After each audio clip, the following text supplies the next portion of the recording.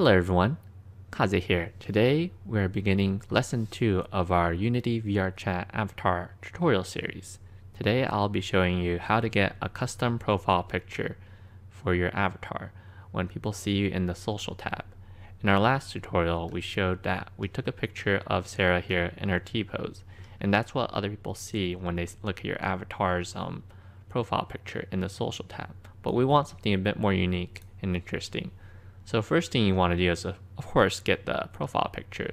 So what I usually do is I go into VRChat with this model, and I go to the interesting world and take a photo there, and preferably with a cutie mode as well. So you can see here, I already did with Sarah. I went into this Japanese little garden, and I also went to Photoshop and added my name to it. That way, when people see your name in the social tab, it's more easily identifiable.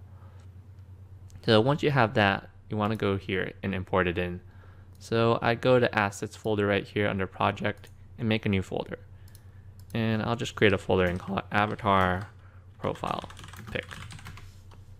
And here I have it right here.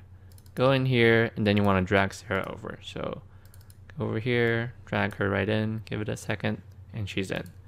And then you want to make a plane in here. So when you have that camera up again, you can just focus the camera on the plane with your profile picture. So usually what I do is go to game object, 3D object, and create a plane. And right now you can see the plane is facing up, and we don't want that. It's a bit harder for us to focus the camera. So I go to rotation, go to 90%, that way it's facing us. And then for the scale, it looks like it's huge. I usually like it a bit smaller. For scale here, usually I do 0.1. The Y doesn't matter because it's the thickness, and we're just using it as a regular 2D object for our picture to go on, so that doesn't matter. I just put 0.12. And here I put 0.05. So that way it's a 2:1 aspect ratio. You can play around with it if your picture has different aspect ratios, but this is what I have right now. So here's what I have right here. Usually I like to put it a bit closer here so when the camera focuses in on it, it's easier to drag around. So you want to put Sarah onto this plane. So you drag Sarah and put it on the plane. And you can see Sarah right now on it, but it looks a bit dark because you don't have texture on it. So the texture I usually use is go over here, inspector, Sarah, shader, and I use unlit and put texture. And now look, she's a lot brighter. Next thing you want to do is, again, start again the VRChat avatar upload process. So you go over here, go to show build panel, give it a second, and build and publish. And this is going to take a while again, as you've seen in the previous video, so I'll probably cut here and resume whenever it's done. Alright, so we're back here and we're at this process again. If you see something very zoomed in, make sure you adjust the scale here to 1, that way you see everything and you're able to fill everything in. If you're not able to like touch stuff here, make sure the pause button isn't on. Sometimes it pauses. Make sure if it's on, just click the pause button again, and you should be able to touch the fields here. And some questions that you may have is also, oh, will this picture or plane here render in when I start using my avatar? And it won't happen because only stuff with this VRC avatar descriptor will load in with your character. So this is just here for the camera to take a picture. So let's go ahead and get the VRC camera in. Make sure you have upload image here checked, otherwise it'll just use the old image that you have and you'd have wasted your time. So make sure this is checked, and then go here and you see the VRC camera right here onto the left. And you want to adjust this so it's focused in on your picture here. So just keep moving it until it's right in the frame.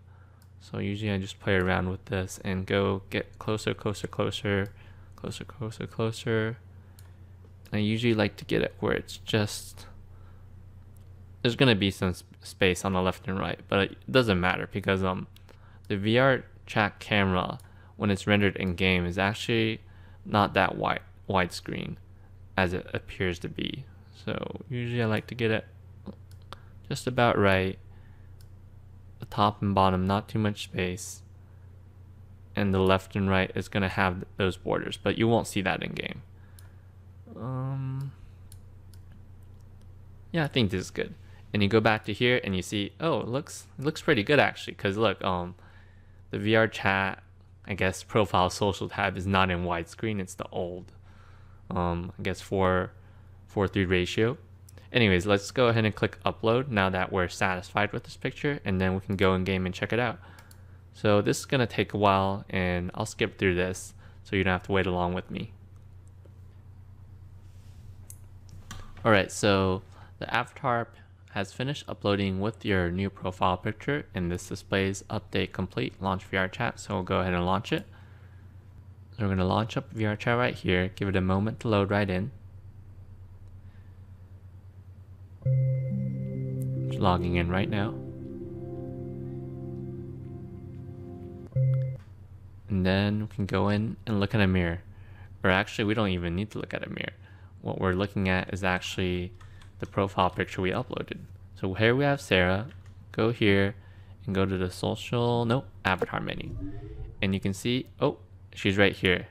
And this is the profile picture we just uploaded. And this is what people will see when they look at you under the social tab. And one thing I can note here for you too is whatever avatar you log out with and log back in, that's the profile picture people will see.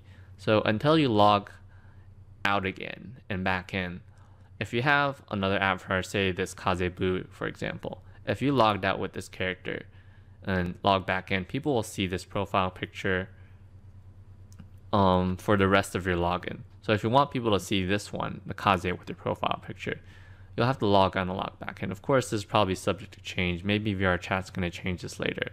But for now, it looks like we got this loaded in. You can see the Kaze text here is a bit cut off, so probably I should have played around with it a bit more and moved it a bit down, or maybe placed it right here. But this is all subject to change as well. Maybe VRChat will change the ratio too later, because it looked perfect in the VRC camera, but you can see like now that we're in game, it's not really what's shown. So, well, definitely play around with that, but you can definitely get it working.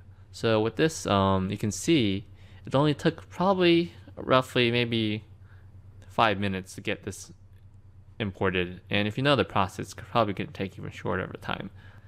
So for the next lesson, we'll probably look into getting avatar sizes correctly. So if you want a chibi size, or if you want a larger character size, we can go play around with that. But for now, we're done here. Thanks for joining in.